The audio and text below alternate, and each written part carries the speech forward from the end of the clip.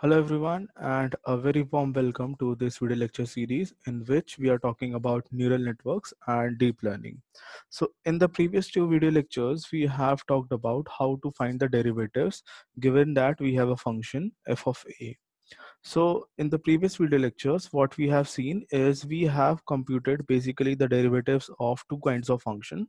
The first function was given to us in the form of a straight line, and the significance of this function is the slope of the function is constant if you take any point on this function.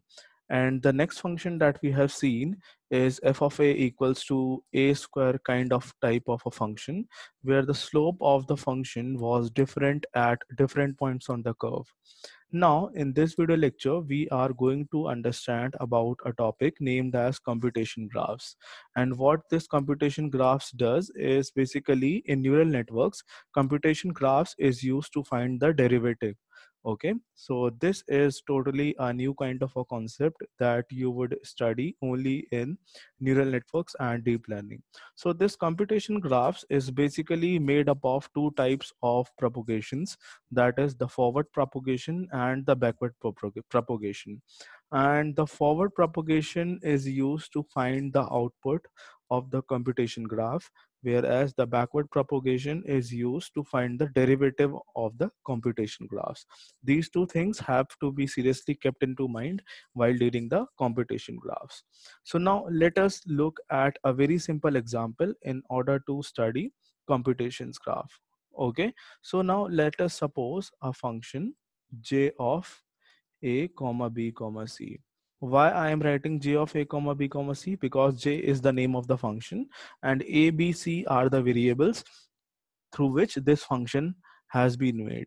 Okay, so this function is 3 times of bracket a plus b into c. Okay, so this is the functions. Also, to study the computation graph, what we can also do is we can take the function of the logistic regression also, that is the cost function, where we have defined the cost function as j of w comma b. But as of now, to understand in the beginning of computation graph, that function, the cost function of the logistic regression is quite a difficult function, and it would not be easy for you to understand the computation graph using that function. So I'm taking this a very simple function, that is j of a comma b comma c equal to 3 times of a plus b into c in brackets. Okay, so what we can see here, in order to make a computation graph for this equation, okay, we'll do some basic steps. Okay, so we can basically do here is that we can firstly represent this product b into c as u. Okay, so u will be equal to b into c, and then what we can do is we can take another variable as b v, and we can assign it as a plus u. So what this will become, a plus, since the value of u is b into c, so this will become a equal to a plus b into c. Okay, now again we what we can do is finally we have the output j in the form of 3 times of v, because here this will become 3 times of v equal to 3 times of v is a plus u, and then we will write 3 times of a plus b into c. So these are the basic calculations that we need to do, okay, before making the computation graph. So now what we have three variables, that is the variable a, variable b, and the third variable c. And combining the two variables b and c, we can have a new variable u as indicated here. Okay, so let me change the color of my ink so it would be quite easy for you to understand. Okay, using the variable b and c, we can make a new variable u. Okay, so we take the variables b and c, and using these two variables we make a new variable u, and the variable u is equal to b into c. Okay, so I'll write this here. Now again what we can do, we have now two variables, variable a and variable u. Now combination of variable a and variable u gives us variable v.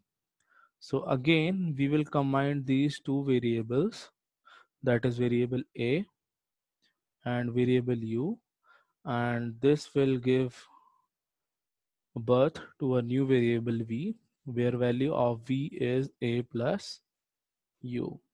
I'll again represent this with a square box. Okay, and now a variable v will ultimately give birth to a final output j, and that is equal to 3 times of v. Okay, so this is the way in which a computation graph is made for this equation, that is j of a comma b comma c equal to 3 times of a plus b into c.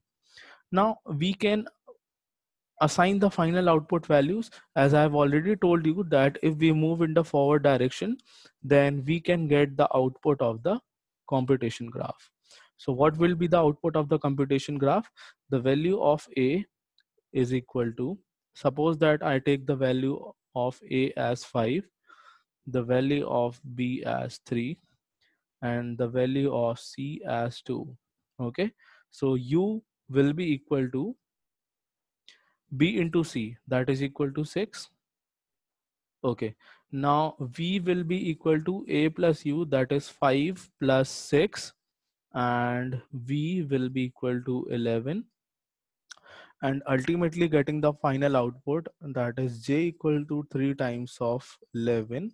So j will be equal to 33. Okay, so this is my final output. So what we have done, basically we have moved from left to right, and while moving from left to right we have got our final output, that is equal to 33. Okay, and you can also solve this using this equation.